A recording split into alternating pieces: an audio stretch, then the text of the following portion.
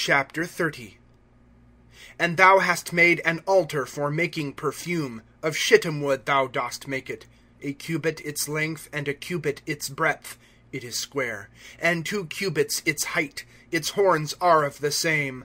And thou hast overlaid it with pure gold, its top, and its sides round about, and its horns. And thou hast made to it a crown of gold round about. And 2 rings of gold thou dost make to it under its crown. On its 2 ribs thou dost make them, on its 2 sides. And they have become places for staves, to bear it with them. And thou hast made the staves of shittim wood, and hast overlaid them with gold. And thou hast put it before the veil which is by the ark of the testimony, before the mercy seat which is over the testimony, whither I am met with thee. And Aaron hath made perfume on it, perfume of spices, morning by morning. In his making the lamps right he doth perfume it. And in Aaron's causing the lamps to go up between the evenings he doth perfume it, a continual perfume before Jehovah to your generations. Ye do not cause strange perfume to go up upon it, and burnt offering and present and libation ye do not pour out on it. And Aaron hath made atonement on its horns, once in a year by the blood of the sin offering of atonements. Once in a year doth he make atonement for it to your generations. It is most holy to Jehovah. And Jehovah speaketh unto Moses, saying, When thou takest up the sum of the sons of Israel for their numbers, then they have given each an atonement for his soul to Jehovah in their being numbered. And there is no plague among them in their being numbered. This they do give, every one passing over unto those numbered, half a shekel, by the shekel of the sanctuary. The shekel is 20 gerahs. Half a shekel is the heave offering to Jehovah.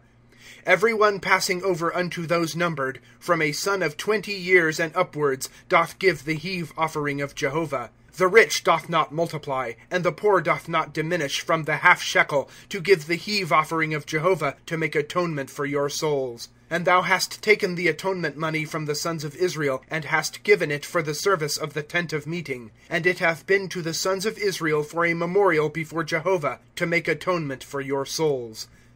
And Jehovah speaketh unto Moses, saying, And thou hast made a laver of brass, and its base of brass, for washing, and thou hast put it between the tent of meeting and the altar, and hast put water there. And Aaron and his sons have washed at it their hands and their feet. In their going in unto the tent of meeting they wash with water, and die not. Or in their drawing nigh unto the altar to minister, to perform a fire offering to Jehovah, then they have washed their hands and their feet, and they die not. And it hath been to them a statute age-during, to him and to his seed, to their generations. And Jehovah speaketh unto Moses, saying, And thou take to thyself principal spices, wild honey 500 shekels, and spice cinnamon, the half of that, 250, and spice cane 250, and cassia 500 by the shekel of the sanctuary, and olive oil a hin. And thou hast made it a holy anointing oil, a compound mixture, work of a compounder. It is a holy anointing oil. And thou hast anointed with it the tent of meeting, and the ark of the testimony, and the table and all its vessels, and the candlestick and its vessels, and the altar of perfume, and the altar of burnt offering and all its vessels, and the laver and its base. And thou hast sanctified them, and they have been most holy. All that is coming against them is holy. And Aaron and his sons thou dost anoint, and hast sanctified them for being priests to me. And unto the sons of Israel thou dost speak, saying, A holy anointing oil is this to me, to your generations. On flesh of man it is not poured, and with its proper proportion ye make none like it. It is holy. It is holy to you. A man who compoundeth any like it, or who putteth of it on a stranger, hath even been cut off from his people. And Jehovah saith unto Moses, Take to thee spices, stacte, and onycha, and galbanum, spices and pure frankincense, they are part for part. And thou hast made it a perfume, a compound, work of a compounder, salted, pure, holy. And thou hast beaten some of it small, and hast put of it before the testimony in the tent of meeting, whither I am met with thee. Most holy it is to you.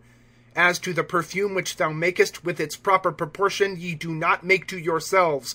Holy it is to thee, to Jehovah. A man who maketh any like it, to be refreshed by it, hath even been cut off from his people.